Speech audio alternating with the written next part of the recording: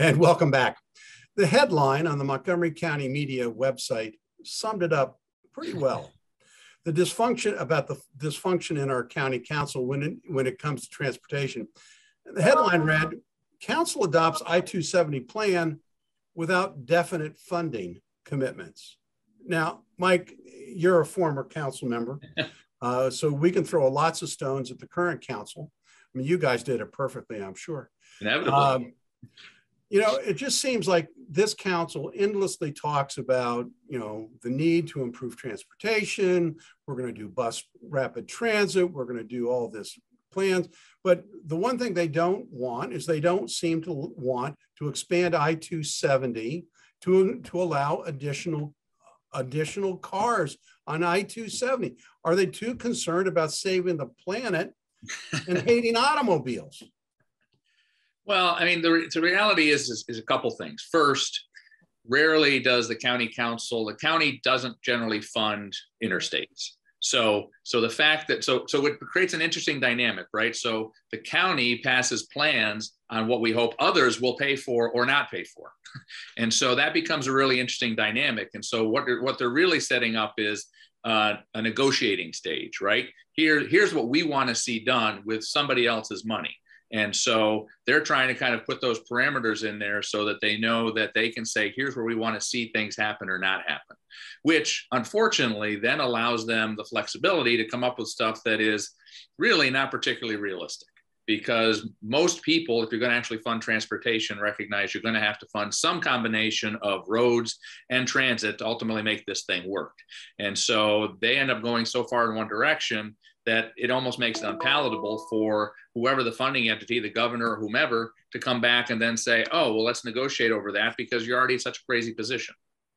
Well, I mean, Mike, you know, the governor did have a proposal for widening the bridge and I-270 and other parts of the Beltway, and the council opposed it vociferously, and there was money to pay for it. Yep, no, it did, and it's exceedingly frustrating. And I think that this becomes a challenge, and it goes back to our debate about Thrive 2050 and those things. We are a urbanizing community, but we're not an urban community. We are still a suburban community. And so the challenge is we don't have a central hub to move people around.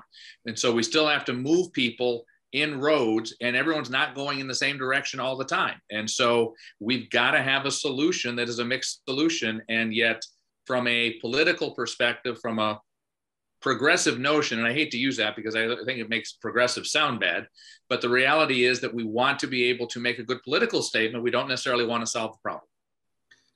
The reality is Mike, I think is reflecting is that we are a automobile dependent county.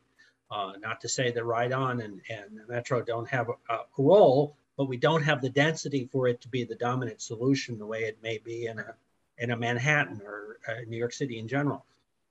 So to be able to include more people to get them home and to get them to where they want to go on time, we need more highways. Well, that's a great sentiment, Mark. But the fact is that you know, not only this council, but the council that preceded it voted 9-0 against you know, transportation plans. I mean, that was put forth by the Council of Governments, which was a regional council.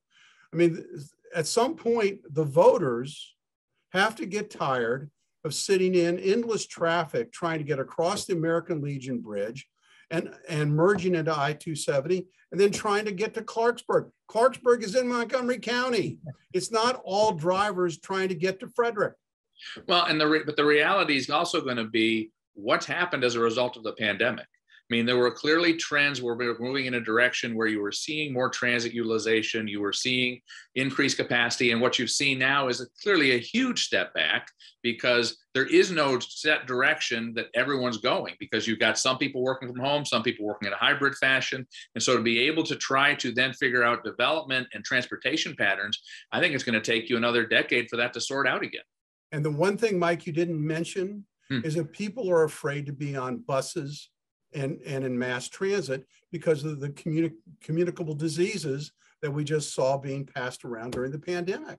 They wanted to be in their cars. Well, and people don't want to be on buses anyway. So, but anyway, go. Sorry, Mark.